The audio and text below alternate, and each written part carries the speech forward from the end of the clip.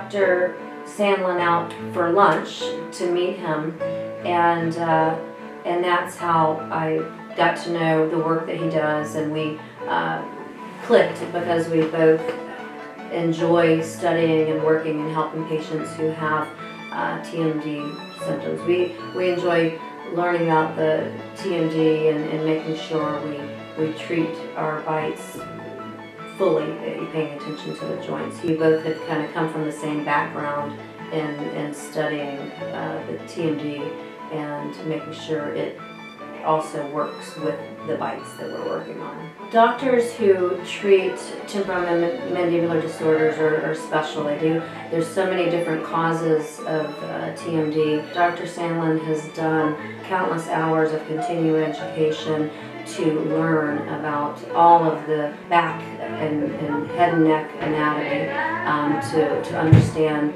symptoms and causes, to make sure we get full balance. It does take teamwork with some of these cases, from working with, studying the airway and working with an ENT, to working with oral surgeons, to working with doctors like myself, orthodontists, to move teeth.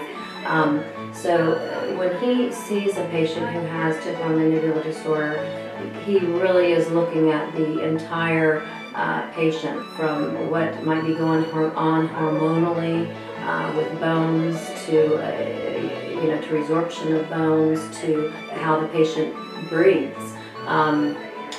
Seeing an ENT. So it is definitely a holistic approach, looking at all aspects of medicine to treat and diagnose fully and get a patient fully recovered from their symptoms.